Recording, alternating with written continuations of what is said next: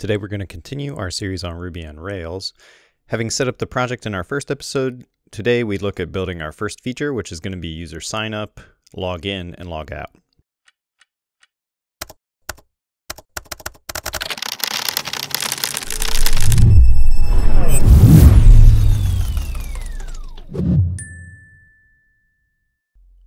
For today, these first two tasks in our backlog are going to be what we're working on. So we'll drag these into our in progress just so we kind of can visually see what we're doing here.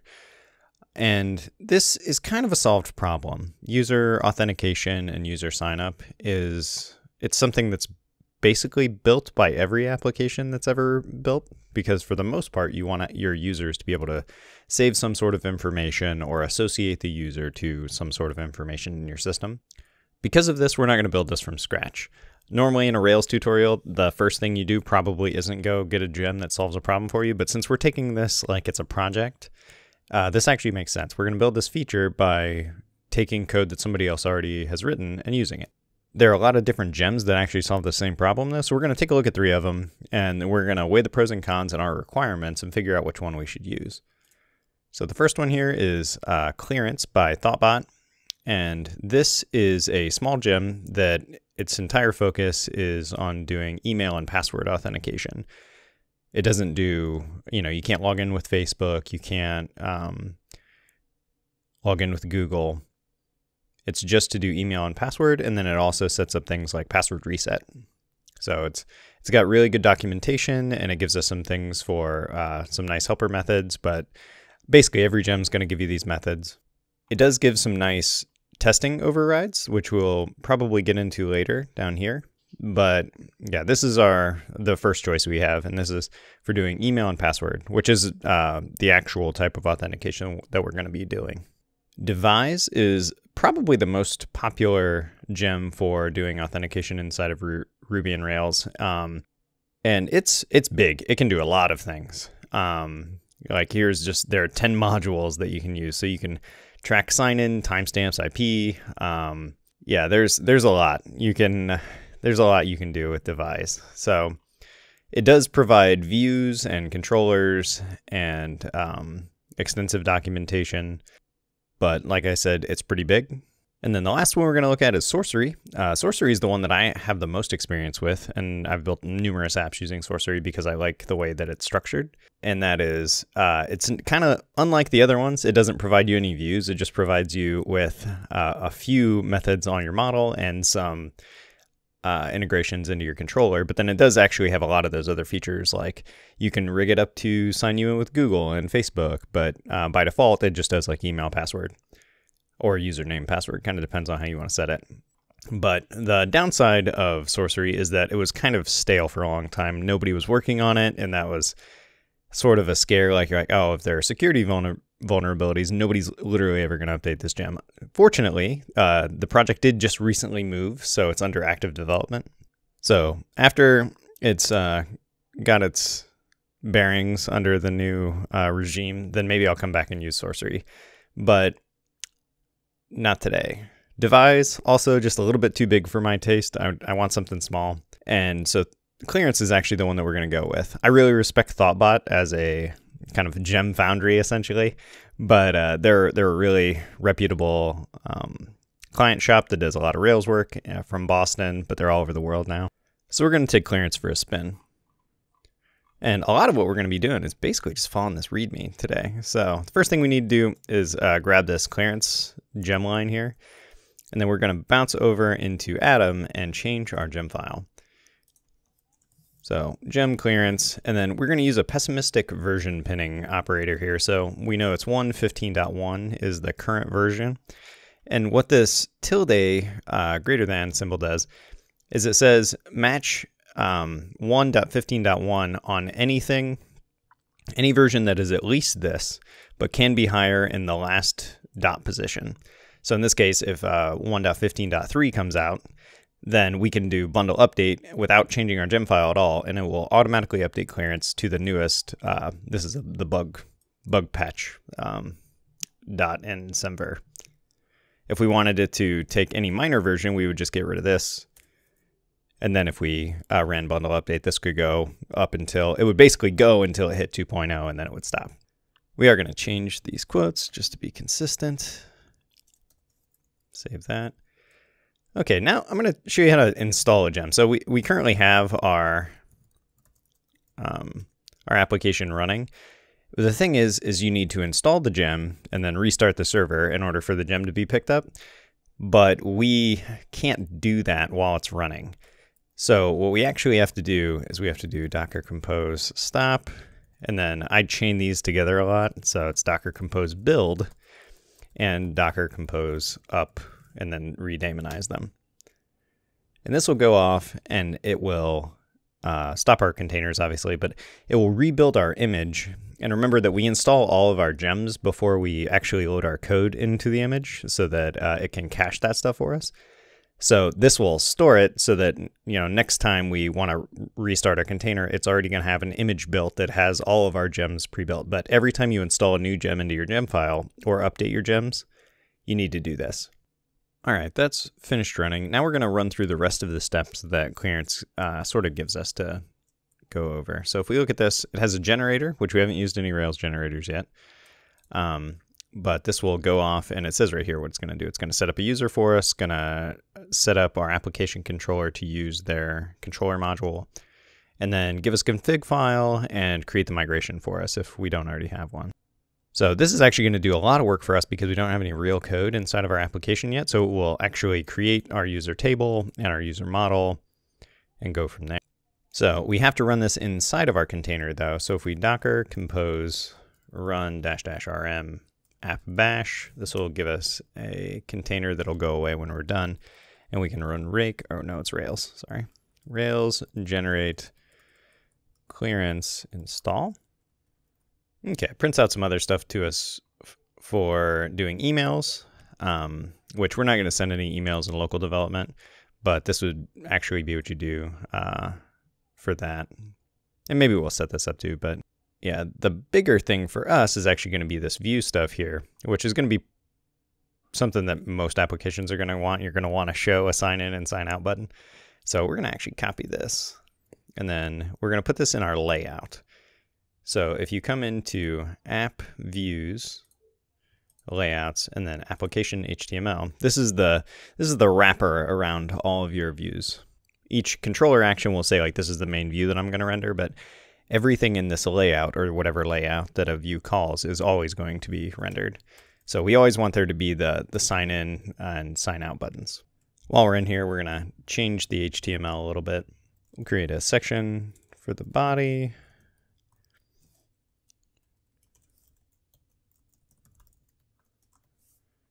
And then we'll move this div into there too. And then up here, we'll have a header.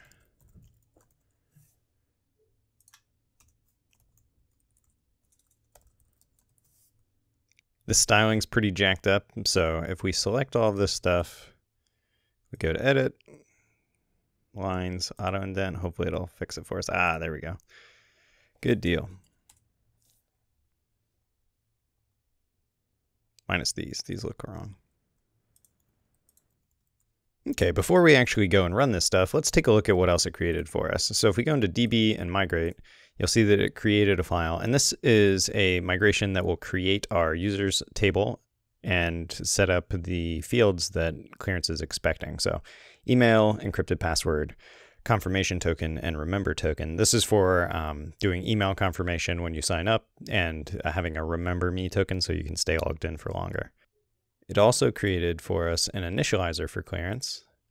And there are quite a few flags that you can set inside of here, but you don't really need to set them actually before we get started. So as we continue working with our application, we'll likely come in here and customize some things, but right now we don't really need to. And lastly, we have a user model, and it's pretty simple. So it sets up our user, which this maps directly to the table that's created in our migration. So the user model maps to the users table, and then it inherits from application record, which if you're familiar with older versions of Rails, this would be application or active record base. Application record's a new thing in Rails 5 that actually itself inherits from active record base and sets some things. But this just follows the same pattern, like you have an application controller and you don't have all of your individual controllers inherit from action controller base. So the other thing it gives us in here is include clearance user, which this is a module that includes methods that would likely be useful on user. And maybe sometime we'll dig into this and look a little deeper.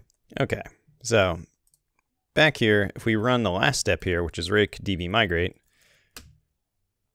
that created our table for us. So now we can actually go in and create user records. We need to exit this. And since there was that initializer involved, we need to stop our application and spin it back up. Okay, if we take a look at the routes in our application, there are a few different ways we can do that, but I'm going to do it with Docker Compose, exec, and I will use run --rm app rake routes. Okay, there's a lot of this clearance, password clearance session. So it sets up multiple controllers that it uses, and then it registers those as routes inside of our application. Clearance allows you to actually configure these and overwrite this stuff, but by default, it comes with an engine, which is basically like a little Rails app that you mount inside of yours so that you don't have to manage it as part of your application. It's part inside of the gem. So as we continue developing this application, we're gonna follow the best practices that clearance README suggests and actually overwrite this stuff. But for now, we just want to see it work. So we have a sign up, sign in, sign out. These are the main three that we're going to be using right now. So if we go to /signup in our application, we should see a form. Oops.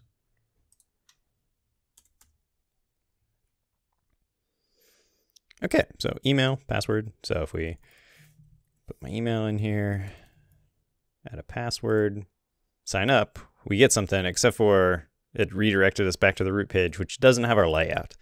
So that brings us to the stock Rails application again. And what this means is that this page isn't actually rendered through your layout. It's just rendered statically, although it is dynamic because it knows its version and what Ruby version you're using. But we don't really want this anymore. So we're going to set up our first actual route, controller and view. So in controllers, we want to create a new file. This is going to be called the welcome controller.rb. It's very important that you spell this properly. So welcome_controller. And then that has to match exactly what we put here.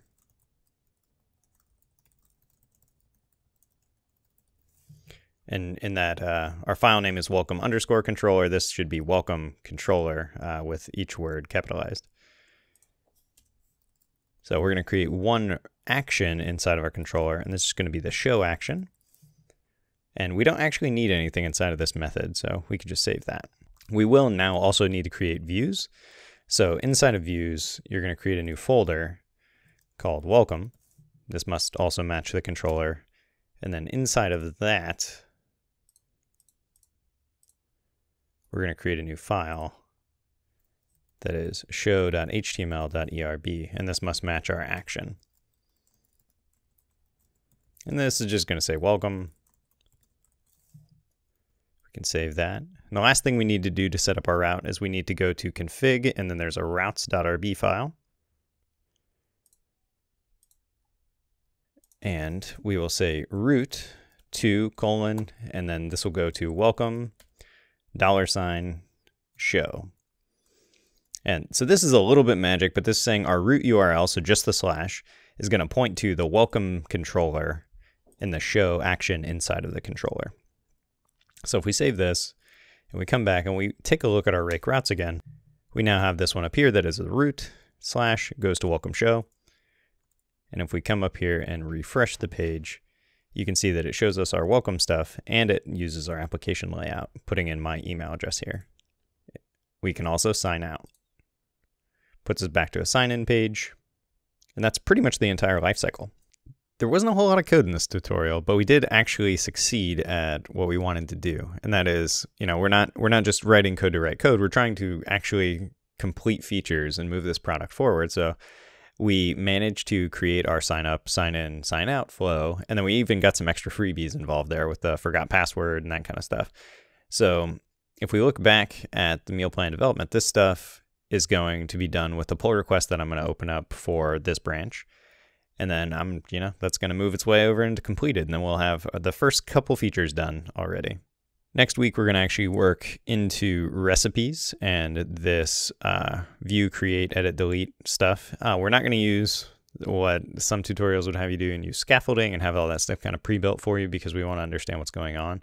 So there will be quite a bit of code here. It's going to be pretty simple Rails code if you're familiar with Rails at all, but in terms of actually getting some features out, this will give us something of substance to work on.